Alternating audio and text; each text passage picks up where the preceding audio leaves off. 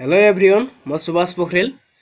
आज म तपाईहरुलाई तपाईहरुको जीमेल अकाउन्ट ह्याक भएको छ कि छैन भनेर कसरी चेक गर्ने भन्ने कुरा सिकाउन गइराखेको छु। सो आउनुस् हेरौं कसरी तपाईको अकाउन्ट चाहिँ जीमेल ह्याक भएको छ या छैन भनेर आफै तपाईले चाहिँ थाहा पाउन सक्नुहुनेछ। So let's see.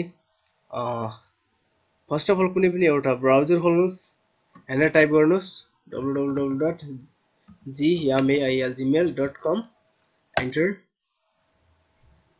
and then Gmail खुल्दैछ तपाईको। सो यहाँनिर साइन इन गर्नुस्, साइन इन मा क्लिक गर्नुस्, यहाँनिर तपाईको जीमेल अकाउन्ट हाल्नुस्,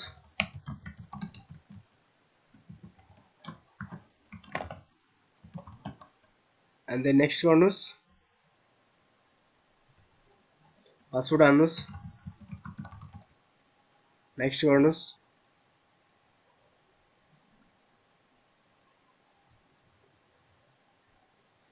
तपाईको जीमेल अकाउन्ट खुल्नेछ। यहाँनिर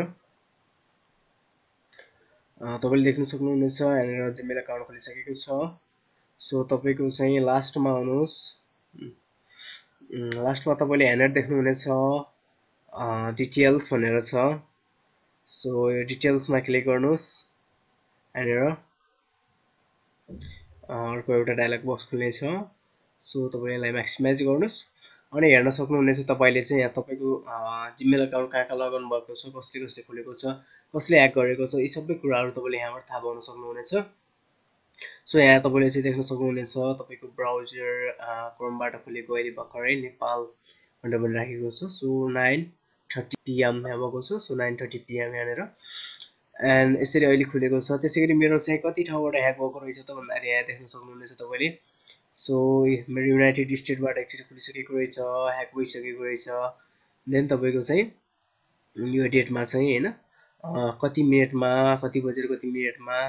सो यहाँनिर देख्न सक्नुहुनेछ भने मेरो अकाउन्ट जीमेल अकाउन्ट कसले खोलिराखेको छ, चेक गरिराखेको छ यहाँनिर। सो मैले यो थाहा पाइसकेपछि मैले आफ्नो पासवर्ड चेन्ज गर्नुपर्छ। सो यसरी नै तपाईले चाहिँ चेक गर्नुस् तपाईको चाहिँ कुनै जीमेल अकाउन्ट ह्याक भएको छ कि छैन र त्यो कहाँबाट खुलिराखेको छ, यी सम्पूर्ण डिटेल्सहरु यहाँ देख्न सक्नुहुनेछ। सो यसरी चेक गरिसके पश्चात तपाईको चाहिँ यदि ह्याक भएको रहेछ भने कृपया आफ्नो पासवर्डलाई चाहिँ चेन्ज गर्नु होला। सो यसमा यति नै छ। यो चाहिँ तपाईहरुको लागि एउटा सानो टिप्स जुन चाहिँ एकदमै इम्पोर्टेन्ट पनि थियो। त्यसैले आफ्नो जीमेल अकाउन्टलाई सेक्युर राख्नुस्, आफ्नो डेटाहरुलाई सिक्योर राख्नुस्। सकभर कुनै पनि पर्सनल इन्फर्मेसन्सहरु तपाईको डकुमेन्टहरुलाई चाहिँ सकभर जीमेलमा चाहिँ अपलोड नगर्नु होला, मेरो सजेसन्स, किनभने त्यो जुनसुकै बेलामा पनि ह्याक हुन सक्छ। सो यी कुराहरुलाई ख्याल गर्नुस् र आफ्नो चाहिँ जीमेल अकाउन्टलाई सिक्योर गर्नुस्। हस् त, धन्यवाद। C you an next video.